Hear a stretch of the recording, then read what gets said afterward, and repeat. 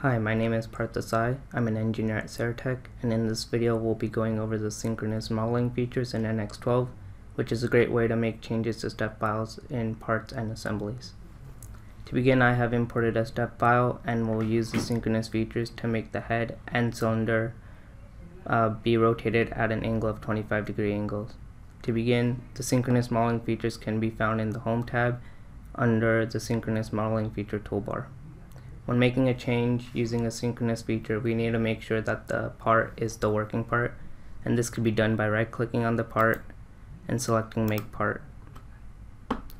I want to rotate this at a 25-degree angle, so I'll select Move Face. And under Settings, I want to make sure that Use Face Finder, select Coaxial, and select Coplanar are selected.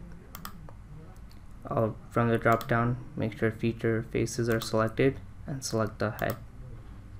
Since this needs to be rotated at around the x-axis, I'll select the x-axis for the vector.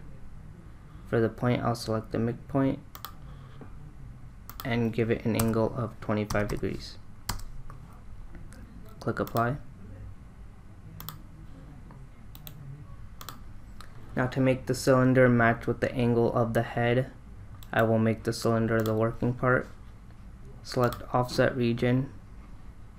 Under single face, select the top of the face, change the direction so it's going down, and give it a value of 23 millimeters.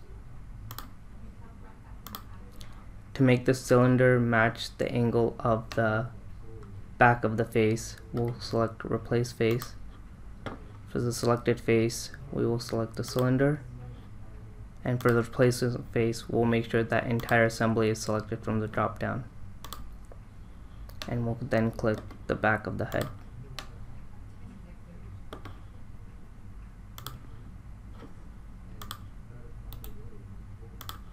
We can now see that both the head and the cylinder are at an angle of 25 degrees.